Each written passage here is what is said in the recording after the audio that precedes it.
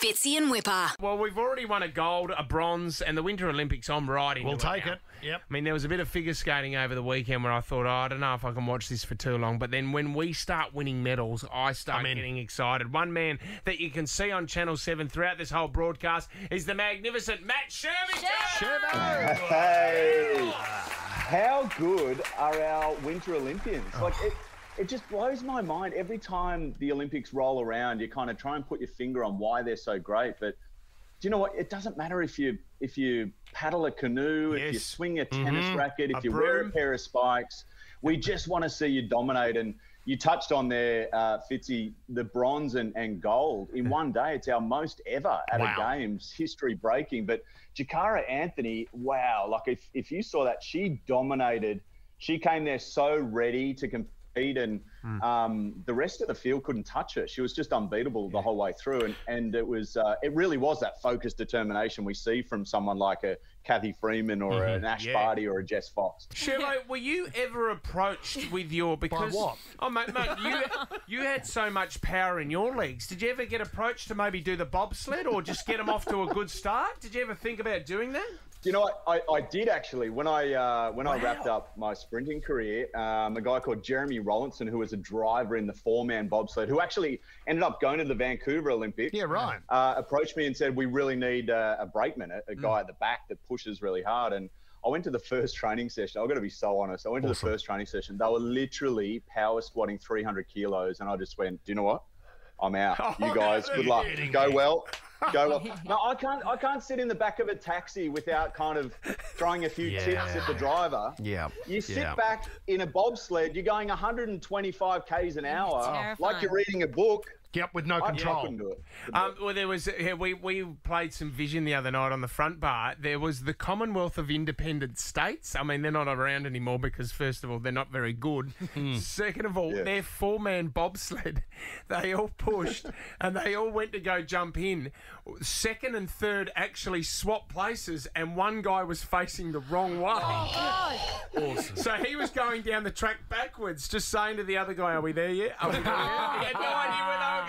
Well, you know what I didn't realise too, watching some clips, Shervo, on the ski jump, they jump over 250 metres, flying through the air.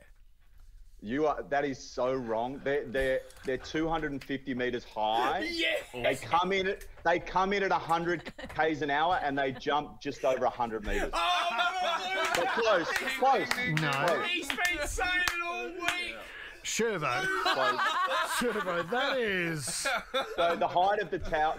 Is that where they measure it from? Yeah. So the height of the tower is between 250 and 300 metres. You're bang on there. But they fly just over 100 metres. Ski jump record. Here we go. No. Ski jump record is 253.5 metres. But so that's they not this include event. It's not at this an event. Olympic Games. Yeah, at Olympic Games. So are you telling me the tower, the jump, is included in the record in that distance? No, it's not. It's the distance from the end of the in-run. Yeah, you're a loser, mate. You thought, 250 metres. It's a quarter of a kilometre. Yeah.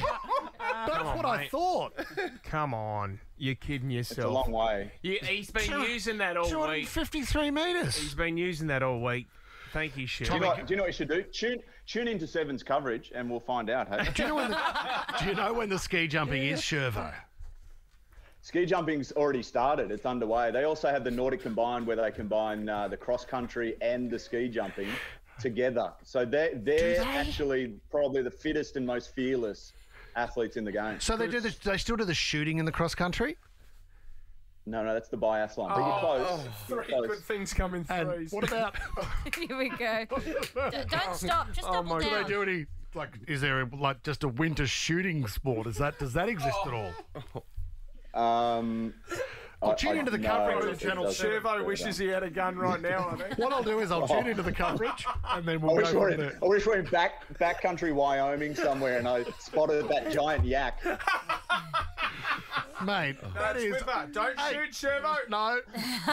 This is the thing. We're learning, aren't we? As we go through the Winter Olympics, we're learning, guys. Yeah, it doesn't matter. You don't need to know all the rules. We'll help you out. Yeah, Thank you. Shirvo, you are here, though. You're up against Matt de Groot this morning for headline.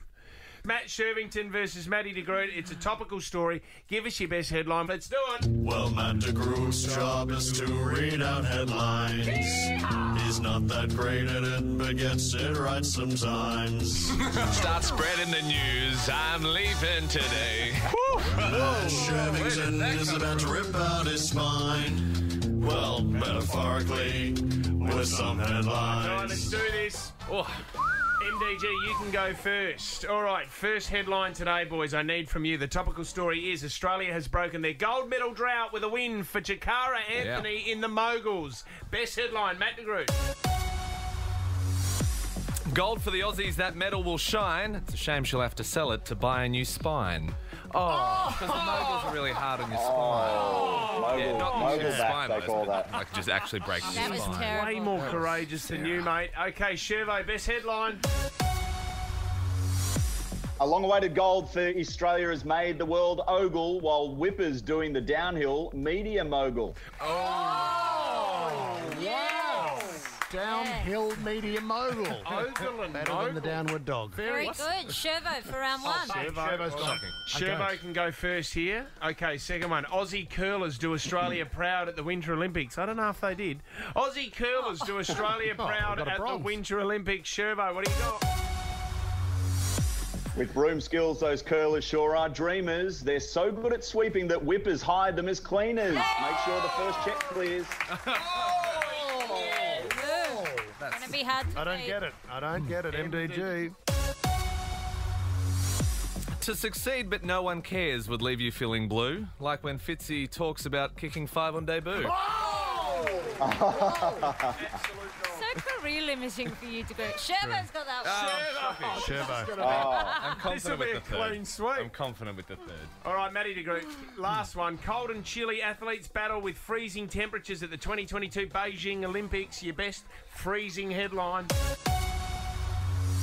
Is colder than ice Tanya Harding or Sarah rejecting my romantic bombarding? Thank you for securing an absolute whitewash. Shervo, just for the formality, you can do yours, but you're not going to lose. It's also Tonya Let's walk Harding. this one home. Yeah, I wasn't sure which also one it was. Tonya. That's Tanya. Tanya, that's the Aussie version. Tonya Harding.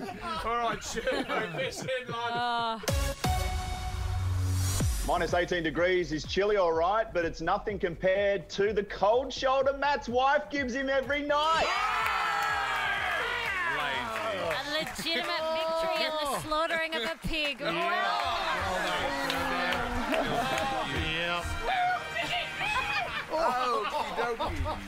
Well done, Shervo. Watch the Beijing 2022 Winter Olympics live on Channel 7. Stream it for free on 7 Plus. Love you, Shervo.